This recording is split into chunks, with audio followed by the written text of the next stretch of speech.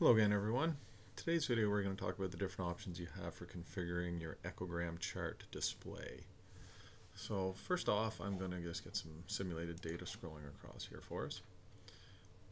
If we go up to our view menu, chart display setup, we're going to see different options we have here for configuring your actual display. Now keep in mind a lot of these are just personal preferences for actually how you're viewing the data, and none of these parameters actually change the receive strength of your data or change anything to your actual real data itself. It's just your display options.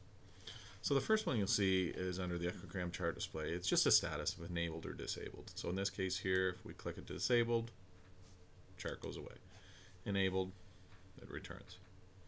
The next one is also pretty straightforward. This is your contrast. So you'll see here it defaults to 0. Kind of comes up in the middle of the pack. And depending on the strength of the data that you're actually viewing, you can increase your contrast, and you can see the strengths of the returns, or you can decrease it. And once again, as I was saying before, in this case here, all you're doing is just changing how it's being displayed. You're not actually changing the strength of that data. So for the most part, we just usually leave our contrast set to the default at 0. Next one is the display mode. So in this case here, I've got two channels that are coming in, and I have it set to an overlaid mode. So what I can do, if you wanted to separate the two out just to view the different data echograms separately, you can change your display mode to stacked. So you'll see what this does is it just splits your screen in half. It'll show channel 1 data on the top and your channel 2 data down below. And you've still got your same grid, your same search window, it's just everything is separated.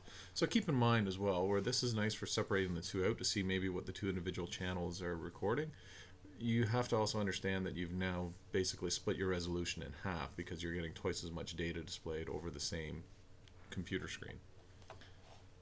Let's just change that back to overlaid so I have both channels back on top of each other. The next option here is your color mode. So once again, default is grayscale. So where the harder returns, the stronger returns you get are dark black, and the softer returns are more of a gray. If you wish, you can actually have the option of changing this into basic color mode. And so you'll see here what it then does is instead of a grayscale mode, it works from a scale from blue to red. So red being what used to be your strongest echoes, your strongest returns are in red, and it would slowly change it all down to slightly blue returns. So this is a color mode. An option you have here as well too, if you really want to bring out and use the different color mode, is to change your background. So instead of your background being white, let's say we change it over to being black. So in some cases where you get a lot of sub-bottom data coming in, you'll see a lot of different color variations at that point. In this case here, we're just using simulated data, so you might not have as much gradient as you would when you actually get out into the field. But anyways, here's your options here for changing your background from black to white and going from a color mode into a grayscale mode. So the next option we have here is the embedded text. So you can see here you'll actually have, as much as the grid is shown on the right hand side, you have the embedded text that will come up onto your data as well too. So you can just toggle that off and it'll just leave your data off the screen from now on, just in case it's starting to get into a way of any kind of detail or anything that you're looking at with your echogram. So you can toggle it off. Your grid mode here, it defaults to fine. So when it's set up, you'll see you'll have solid grid lines at each major increment, and then you have dash lines at some minor increments. We change that to coarse. We'll lose the middle ones, and we're just going to leave the line set up on our major increments. Or you can take the grid mode and turn it off altogether and just show the data.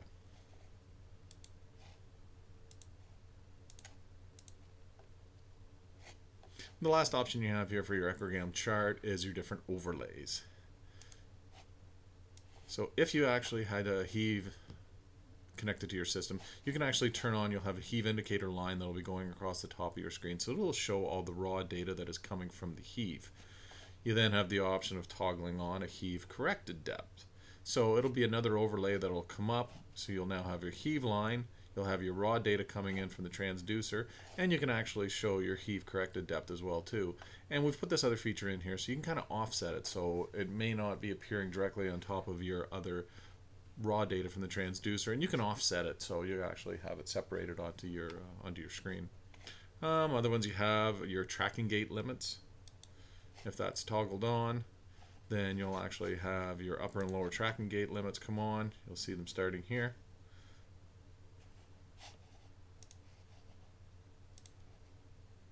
And you have a TX blanking. When the TX blanking overlay is on, what it'll do is it'll actually completely blank out and wipe out onto your screen.